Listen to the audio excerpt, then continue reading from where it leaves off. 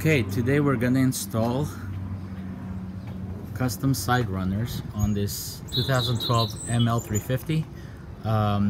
There are the OEM looking side runners, same thing you would get on the ML500, I guess. But we're gonna basically pop off the bottom plastic molding and replace it with the new runners.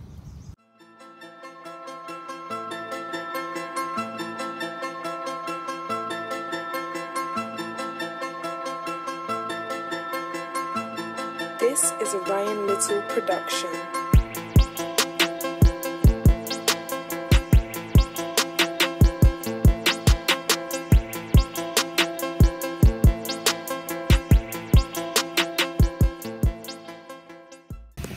Alright, so I had to remove 3 push pins, which are these things. Focus. From here. There's also 3 in the back, actually. Let me make sure that's the case. So this one actually has one popped out already, but there's these 2 in the back. And then all along the bottom, there's gonna be 6 of these nuts, and these are 10 millimeter. And then you have to remove on the back jack point and the front jack point, you have to remove these rubber pads, and that's Torx. Let me see what size it is. T20. Okay, so remove those, and that's just held on with that Torx screw. You have to kind of wiggle them out. They just don't fall out as you undo the screw. And just want to keep you aware of the steps so far.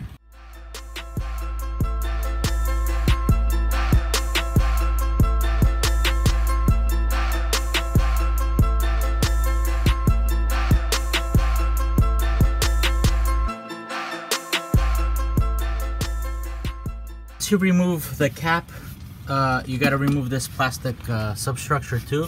It looks like it's just held on by some more nuts, and I think they're also 10 millimeter. Yep, 10 millimeter. So we'll remove those. They run all along the piece, and then should be able to have it ready for installation of the new component.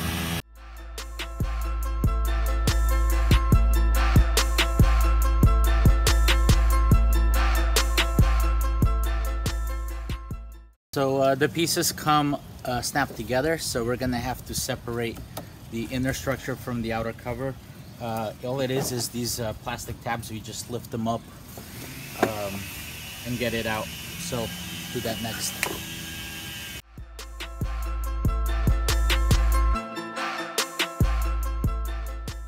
Okay, they don't come marked left or right, so the way you can tell which one's the left and which one's the right is that this notch here, right, this rectangular notch here, will correspond to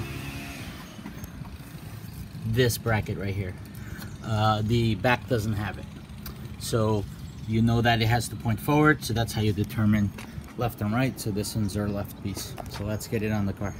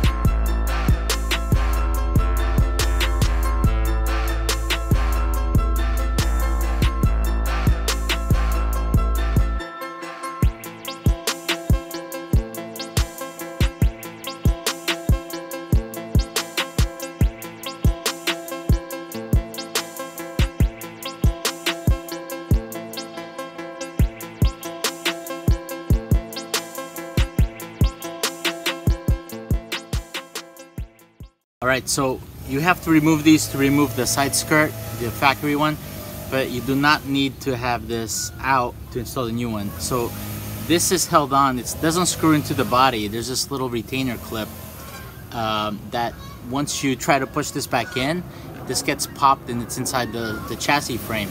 So what you got to do is kind of fish this out with a needle nose pair of pliers, and then you could actually reinstall it on the pad here, and just screw into it enough that it's seated, but not too far that it doesn't go on that part there that's got these ramps, because that's where it starts to tighten. So you could actually pre-install this, you know, a few threads in there, and then just pop it in, and then just tighten the rest of the way.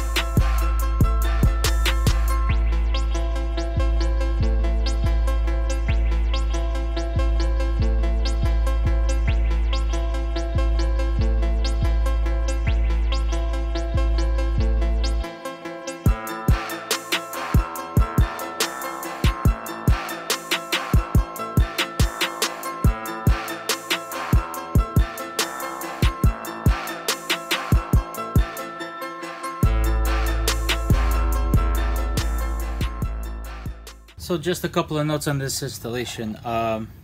Sorry about the noise. My neighbor was going crazy with the leaf blower in the middle of spring. I don't know where he gets the leaves from, but in any case, the kit did come with additional hardware. So the structure for the running boards, the one that was on there, used 6 of these, and then the cap used another 6 running along the bottom. So that's 12 per side. The new running boards use 10 on the main structure, and then across the side, and then another 4 on the bottom. So you basically need 2 more. The kit came with 6 more, so that was enough, and I ended up having 4 extra pieces. It also came with a little cap, plastic cap that goes right where the front door and the back door meet. There's a little plastic cap. I thought it was to have access to a screw, but there's no screw there, so I'm not exactly sure what that's for. In any case, other than the issue with the jacking points with that little plastic clip falling inside, and you have to fish it out with a needle nose pliers, that's really the only way to do it. That makes sense. It was pretty straightforward. Other than that, not much to it. And that's the only thing that I wanted to comment. I got a little scared because I didn't find the hardware box until the end. So I was like, oh great, now I gotta find some hardware that fits this. But luckily enough, it came with it. So hope you enjoyed this video. Hope it helps some of you out if you want to do this change. The running boards were under $300. So I'll put the eBay link to the ones that I bought. I don't know if they're still available, but you could try it. All right, hope you enjoyed. Thank you.